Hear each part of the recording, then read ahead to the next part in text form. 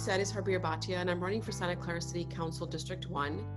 We Gen Xers and our millennials, we're like, we're the squeeze generation. We're tired of being squeezed. We have one life to live. We don't get to come back do this again. For Mummy Papa, we're not really big fans of this kind of stuff, right?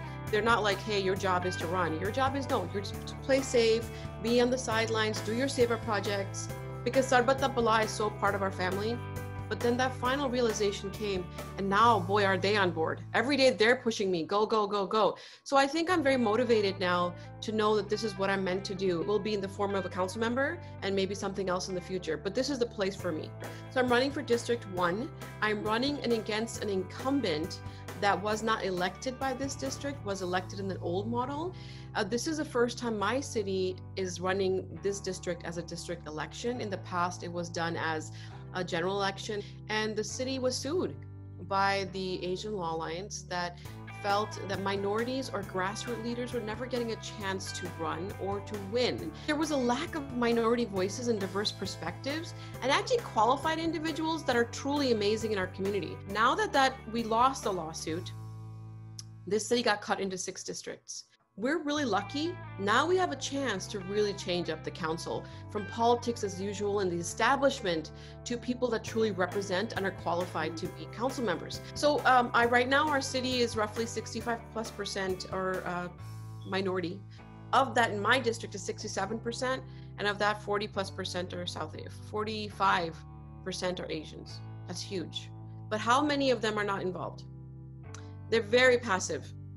And when we have such a large population of voters, gosh, we have a very powerful voice. So the biggest thing I would say right now as a kind of superset of our priorities is economic recovery from COVID and the financial deficits, in my case, my city's facing. So I'm calling that the sustainable future. Sustainable in 2 ways, economically and climate-wise. We cannot hide from the climate. I mean, the fires, the smokes, oh my God, these are going to become compounding issues. The second is a livable and city with a higher quality of life. What does that mean?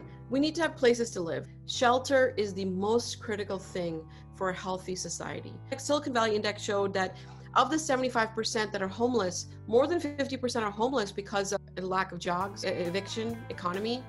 And only 25% total are sheltered. When the problem here happens to be one related to housing and the availability of housing. Youth. When I interview the youth, they say, Harbir Auntie, how are we going to live in the city? So my youth members are 12 of them. They're constantly telling me, I will have to move away. Seniors are saying, I can't afford to move into something smaller or something that I can afford on my fixed income. Teachers, essential services, they don't have the paychecks of a doctor, of a technologist, or even of an administrator or manager. Number 3 is collaboration and community engagement. Community engagement is not happening. Public thinks things are fine. Well, guess what? In my city, 76% of our benefits and salaries is the overall budget. My part of the city has the largest amount of change. We have the Levi Stadium, the Great America Convention Center, all the majority of the new housing development, we're expecting 35,000 people to move in. Where's the infrastructure?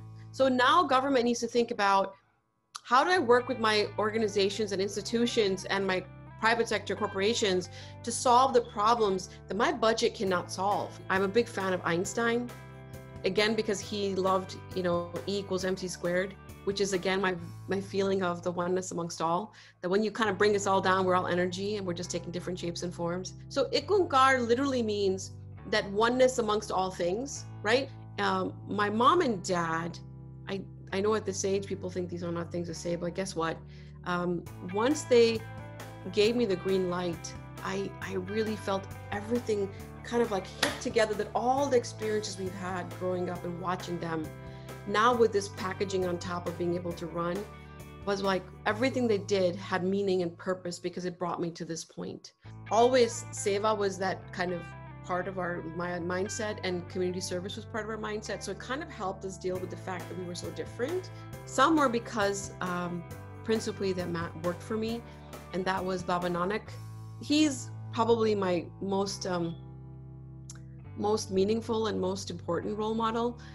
And the youth now that are on my committee, every day they come to my house. Every single day.